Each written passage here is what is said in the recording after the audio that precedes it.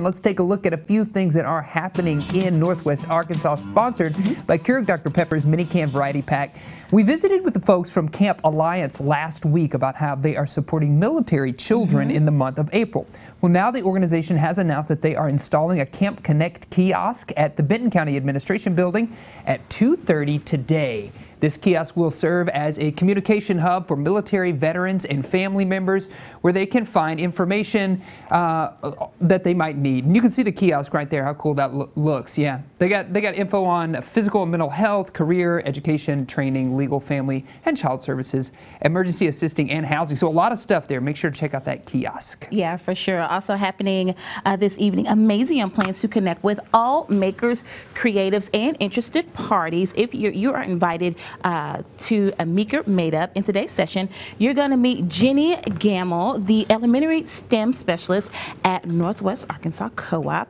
She will share how making plays a big part in her hobbies, including baking tasty cookies. I love cookies. And how she decorates sugar cookies without using royal frosting. Now, this Maker Made-Up is a virtual event. It is free. No registration is required. You just need the Zoom link, which we have on our website. You got it. Yes. Hey, the Botanical Garden of the Ozarks is offering plenty of virtual classes, but one thing to note is that they do sometimes fill up to capacity.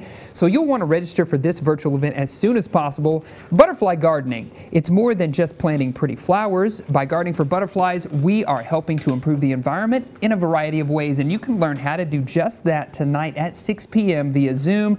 The class is $10 for members and $15 for non-members. Very fun. Now, mark your calendars for an event where you can reach new heights.